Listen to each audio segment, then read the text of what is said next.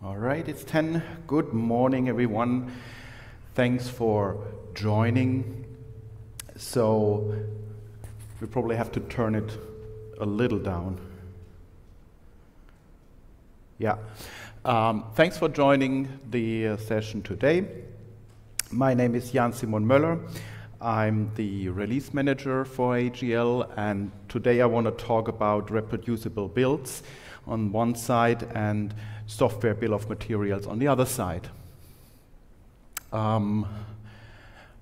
As I said, I'm the release manager. I'm also on the Yocto project board for AGL, and if you have any questions, just reach out to me. My email is in the slides, which are on SCED, uploaded now. So today I want to forge a bridge basically from reproducible builds over software bill of materials and why they go so well together.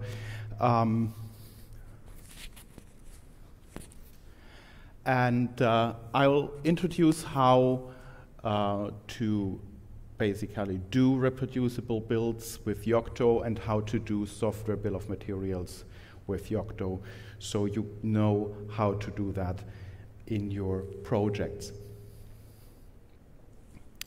So, reproducible builds. What does that mean? What is it? Essentially, reproducible builds means that the same sources with the same configuration compiled will always produce the same binary output. Right? So the compiler, linker, whatever happens during the build lead to exactly the same outcome. In other words, the build system needs to be deterministic, and your build from today is the same as from tomorrow in 2 years, or between host A, host B, right? Developer A, developer B, same binary outcome. Well, that's actually what we want, right? For the same code in question. Yeah, that's what we want. But, well, reality is that that's not always the case. It's not that easy. So, just kind of tip of the iceberg example. Let's say as a developer, while developing, I have 20 copies of, well, my source code around, and when I try it out, I want to see, I want to know, like, where I built it, what revision, and, right? Because if I try that binary, I need to know what source tree it was. But exactly that information, which is helpful during development, makes it not reproducible, right? We have folders here. We have dates, timestamps, unique build IDs, and stuff like that. I mean, the Git commit is unique, so we could even leave that in the version number, but the folders are host-specific. Date, of course, and so on. Username, different between hosts, and so on.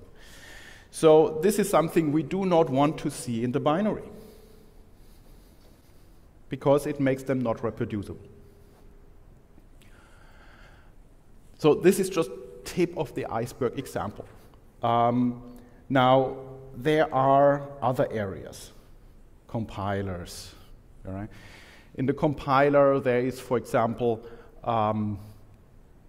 if you build the debug symbols usually contain the path to the sources where things were built, right? So we need options that say this path at build time is this path at runtime, and map this. So there's a GCC option that does that. The Yocto build system has that built in for you, right? So this is just one example. In Go and Rust, things are still in progress. I don't know which one of them does embed the build path as well.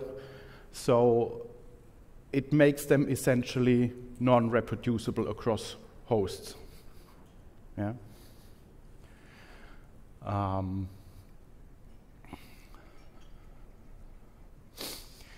So that is a bigger effort, essentially. And there's a project called Reproducible Builds, which has been around for a few years, and which drive these efforts to, well, change the source code, to not have a path in there, to not have some, well, non-reproducible bits in there. And that's reproduciblebuilds.org. The Yocto project, which is what we use for building, has strong support for reproducible builds. Actually, since 4.0, reproducible builds is turned on by default in Yocto. OE core is fully reproducible. I think there are just 2 packages which are not fully reproducible. But not all other layers in the ecosystem are, right? And we need to do some work on our builds and layers as well.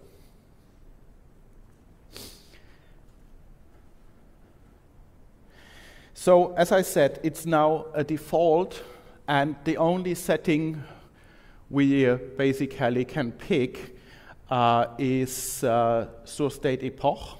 So we can give a timestamp, a known timestamp to the source files. And in the end, we can also do the same with the rootfs, which also helps because it gives you the initial clock. Yeah, if there is no, the initial time, if there is no RTC in the system, the time will be derived from the file system timestamp. So on first boot, you will have this time and date to start with. On most of our dev boards, because there is no RTC. So, full reproducibility, and within a Yocto build has multiple useful effects. Well, what we want is we want the same binary image out if we build, let's say, a year from now to debug something. So that is what we want. More increased reproducibility also means we have more reuse of the S-state cache. Yeah? S-state is a binary cache. The more reproducible our binaries are in the build, the more reuse we have, the less we have to rebuild. And it also goes well together with the full offline builds, which means during the build we are completely offline and not accessing the internet at all. So let's take a step back and look at the build flow. That's how Yocto essentially, that's how BitBake essentially works. We have the sources over here, and we have basically 2 chains. We have the native tools. So light blue runs on your build machine. So it's like native x86. So this is compiled to native x86. We try to have as less dependencies on build host tooling as possible. So then we have the native tools. They are then used to build the target packages. So this is then ARM, for example. And that's then used to construct the image. And you see we use hashes here quite a lot. So we can exactly track if source changes, if the outcome of a build changes, and can basically track through the whole chain down to the image.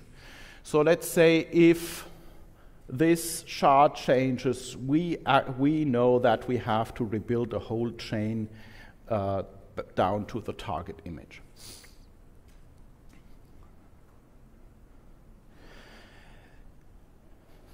So for reproducible builds, let me just recap a few variables that are useful to you.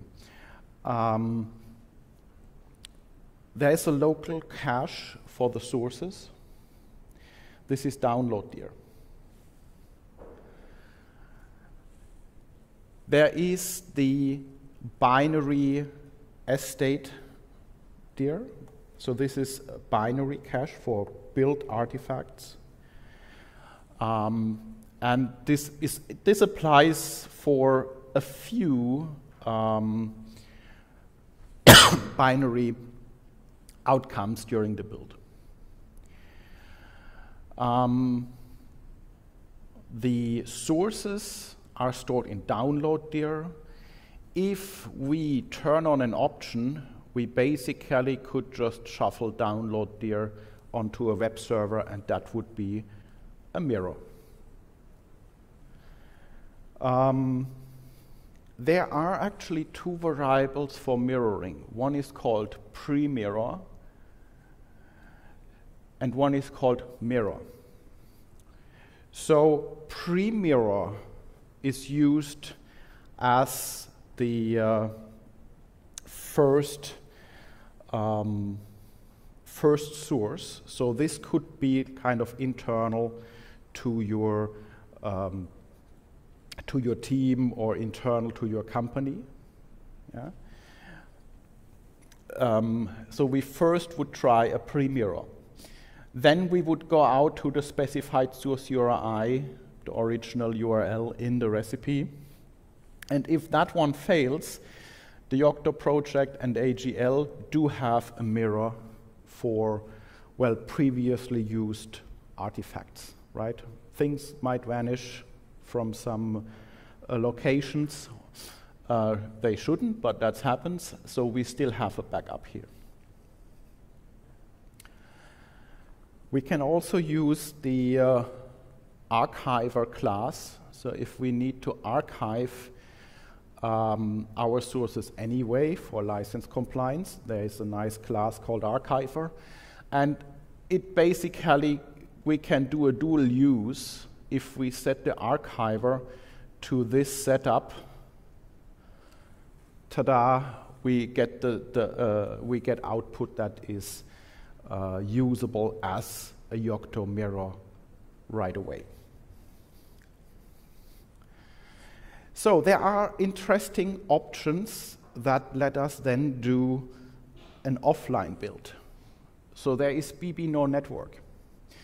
BB no network means do not access the network. There will be no network access during the build. So that means all the sources need to be local. Or, with the little exception, BB fetch pre-mirror only, it would allow the quote-unquote company internal mirror still. Yeah? So this means with those settings, you can try basically going full offline. And this means you are able to reproduce your build with whatever you backed up previously.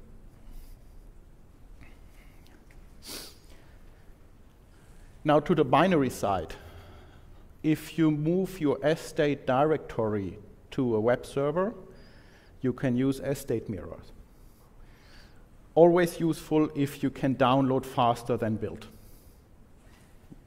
So that's useful. Now, to increase the use of our binary cache, the S state, there is a new subsystem, and that's the hash serve. The hash serve works in a way that even if the recipe changes here, and I do a build, and I find out, well, we know that binary hash, right? Because the source changes. But it was a commit to the documentation and not to the code. And that file never sees the target. Yeah, so I have a change in the source. I do rebuild this, but the outcome here, at least what we reuse, what we need, is binary identical, right? If that's the case, I can say, well, A equals B, so we can short circuit. And that's what happens here. We have a change in, let's say, lib_y, but this change does not affect the binary output. Perfect. We rebuild lib_y, figure out the hash for the binary is identical. Then we do not need to rebuild the rest of the chain here.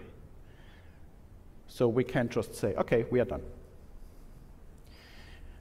So this improves build speed, but you need to run a hash serve and point BitBake to it. By default, BitBake will run a hash serve on localhost, but it's not reused. So if you want maximum reuse, you basically pair an S-state mirror with a hash serve.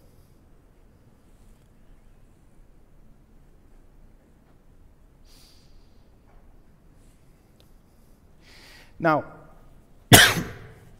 pardon me, reproducibility. There is an OE self-test. So OE self-test is a framework which has a lot of tests that you can, which are used to ensure BitBake functions properly. And there is also a reproducibility test. So that's what's used to ensure OE core is fully reproducible. It works in a way it does basically one full build. It's rather heavy because you need to build twice, right? It basically does one build A, then it does one build B, both from scratch. Well, the first one could use S-state, but the second one has to be from scratch, right? And then it says, is there any binary difference?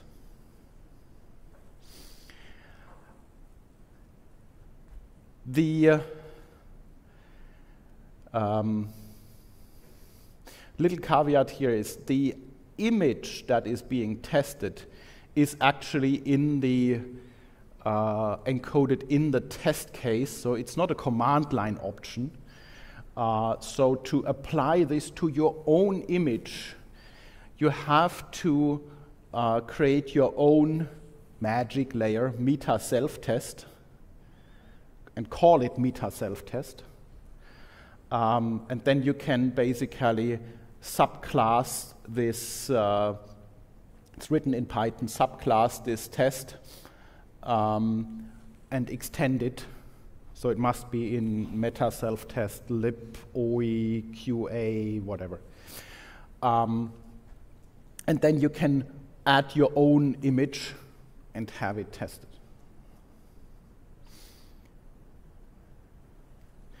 So reproducible builds are key for build performance, long-term maintainability, and they also help with local or network caches because they improve the reuse of the binary caches. Now, software bill of materials. Let's change gears and take a look at this. Well, I'm sure you have seen that one from XKCD. So the why is kind of clear, right? Like, remember log4j, which is one of the tip of the icebergs here. And as a follow-up, there have been the executive order in the US, similar legislation is going on in Europe. The reason is essentially, well, our overlords figured, our software supply chains are at least as complex as our physical supply chains. Essentially for us developers, bottom line is SBOM is mandatory going forward. But what is that thing? Essentially, it's an inventory of what is included in our application in terms of libraries, components, whatever. Where did it come from? What version it is?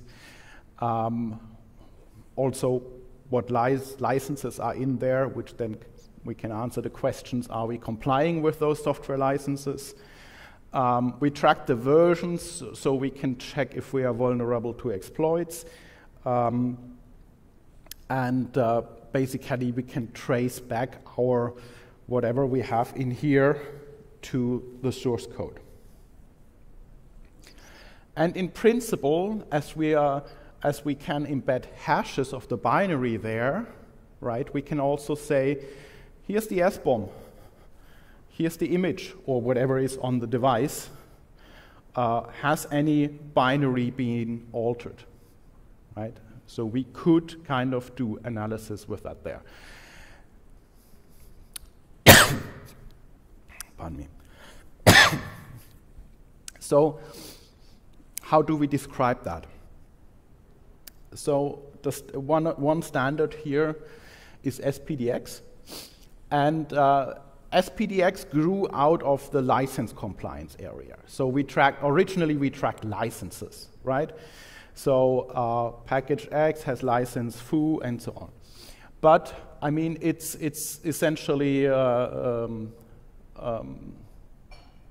XML. So you can stuff in there whatever you want, and essentially that's what happened. We do cram more information in that format, and that's then not just licenses, but also dependency information and whatever we want in such an SBOM. Now, I was looking, I missed that slide. I meant to show a slide. Well, so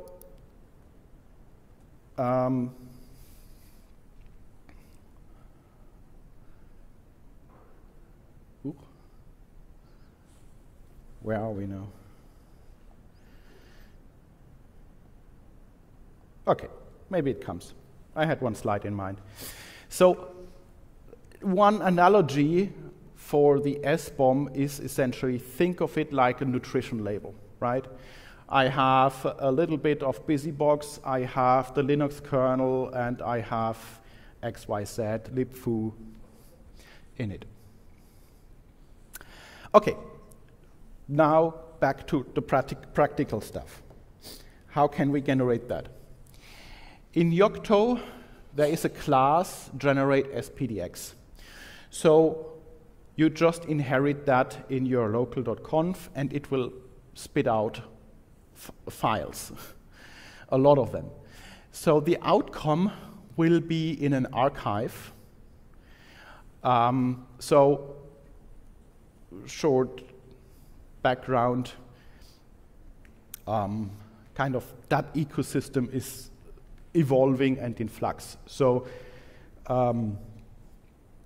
we basically do create not one big SPDX file for the image, right? We do SPDX files for each package, and the image will have references, which is valid in SPDX, but not all tooling likes the references so far.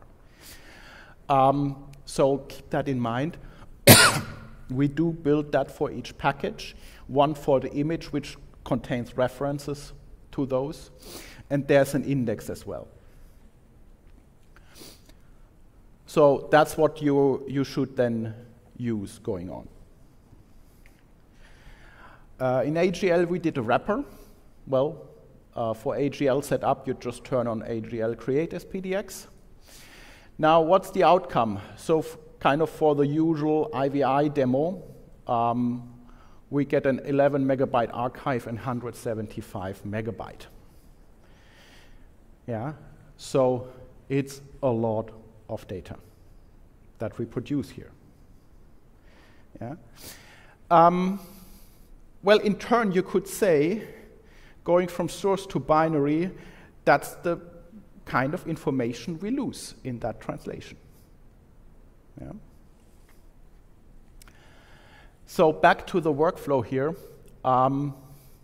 Essentially, this enables us to track back. Now, this is not completely built yet, but in principle, this is possible. Right? We have in the build system all that information, and we could basically use that and build the tooling to completely trace back. Note, the current format of SPDX is 2.2.1, I think, and there's a revision 3 in the works, and there are different profiles being prepared. One is the build profile, and the Yocto project is one of the contributors to that build profile. Basically, SPDX data captured during the build. Yeah. The other option would be to do it afterward with scanners. Pick your tool. I will just name one like Fossology. Yeah. So with scanners after the fact, or with scanners just for the sources. But then we don't have the build, so there's a disconnect.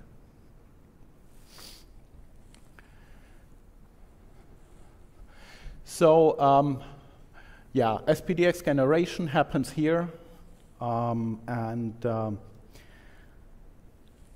there are a plethora of things that we can track. If you want to know more, I stole those slides from Joshua Watt, who is the kind of main developer doing the Create SPDX class, as well as Reproducible Builds.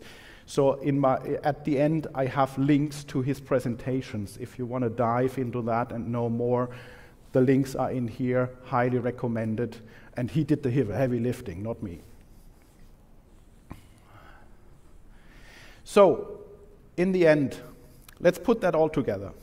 Reproducible builds mean we have a deterministic path from source to binary.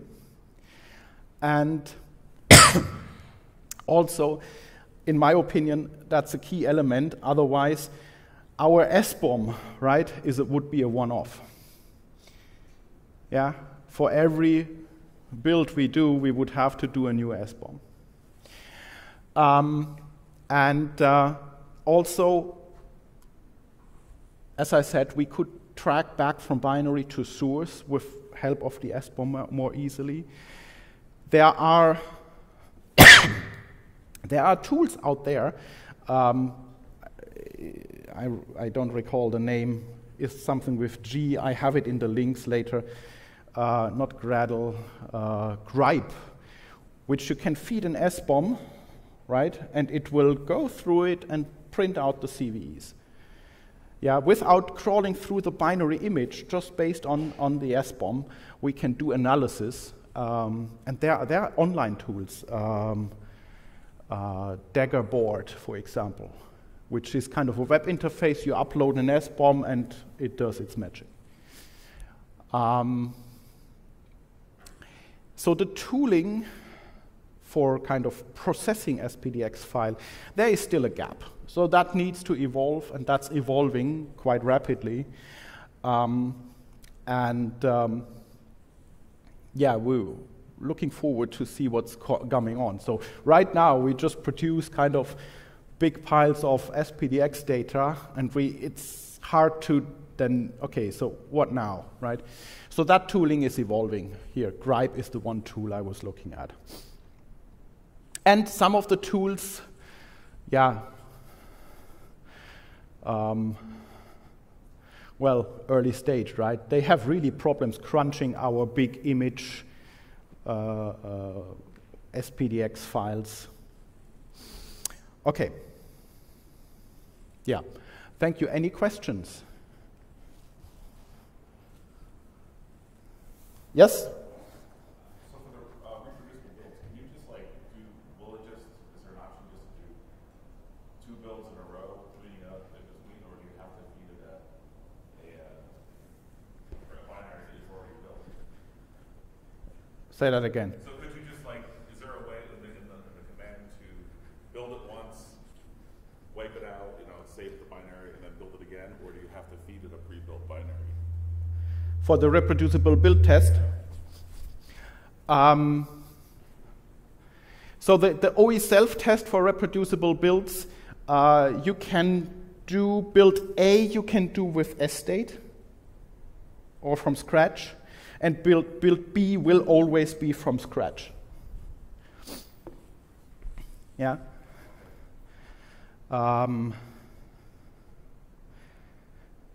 Yeah. That's how the self-test works. Yeah.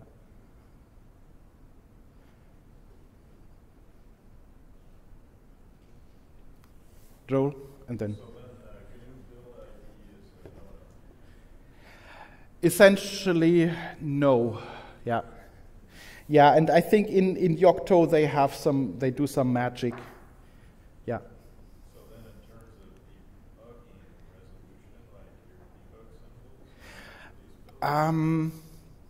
So Yocto can use debug info D.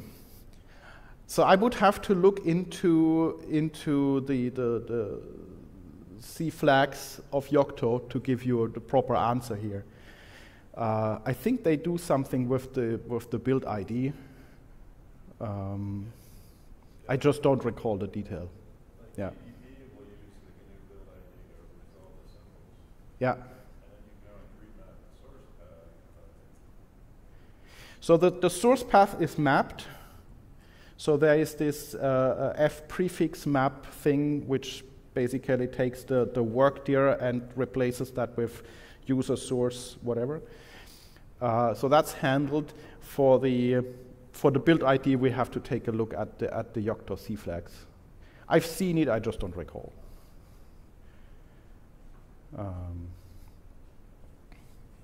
Philip?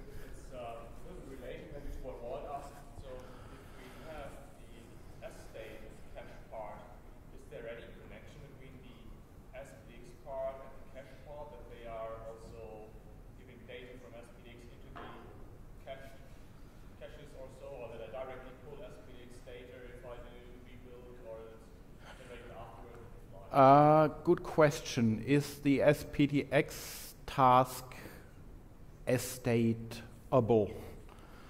I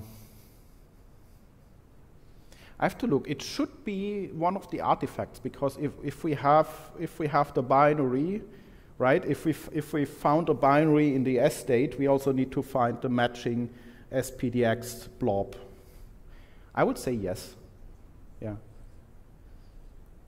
Otherwise, Yocto would have to pull down the sources again, right, to do the SPDX magic.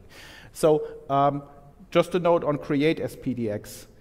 Create SPDX is no scanner, right? So Fossology and ORT, they do full scanning. Create SPDX mainly uses the declared license out of the recipe, but it also does some sanity scans for SPDX tags. within the sources. So it at least checks if there is no kind of really obvious conflict. Yeah, but in principle, it's the declared license. Yeah. So then, is there any way to inject any additional metadata into the SPDX, like We have to check the SPDX class. I would say no. There is nothing. I mean, create SPDX does what it does, yeah. But I don't have a way to inject something right now. Yeah, I'm just thinking of the development workflow of the person triaging issue of post-release. How do you go back and figure out where it came from? So the SPDX data is written out with the same image name for what it was created, with the whole date in it and so on. So if you leave it right next to the image, then you can match it up. So and the image is in the the actual image recipe and so on is in the SPDX data. So you can match the binary image to the SBOM. Well, it belongs together anyway. Now, add whatever custom ID. Snapshot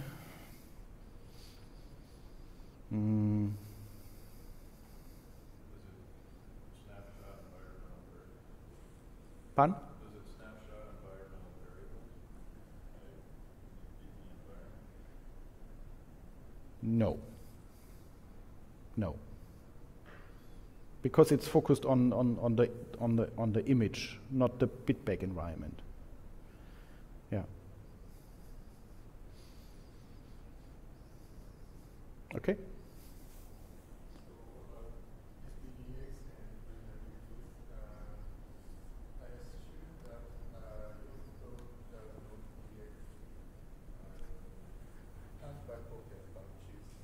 Can you repeat that?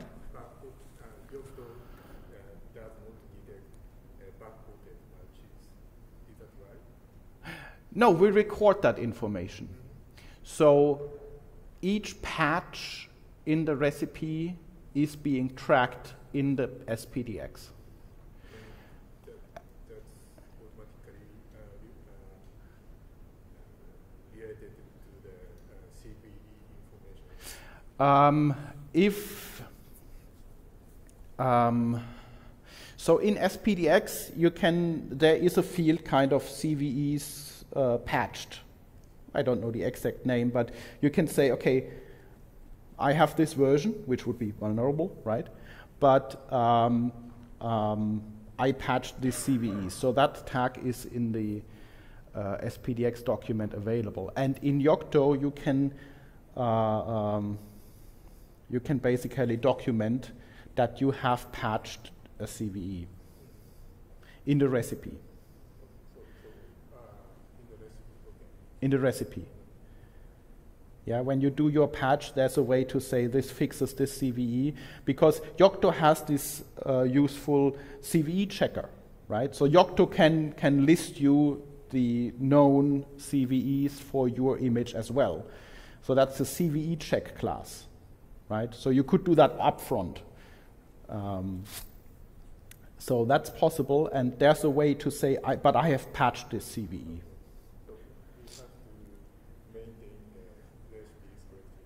Yes. Yes. Yes. Indeed. Okay, more questions? All right. Thanks for joining, and enjoy the rest of the day.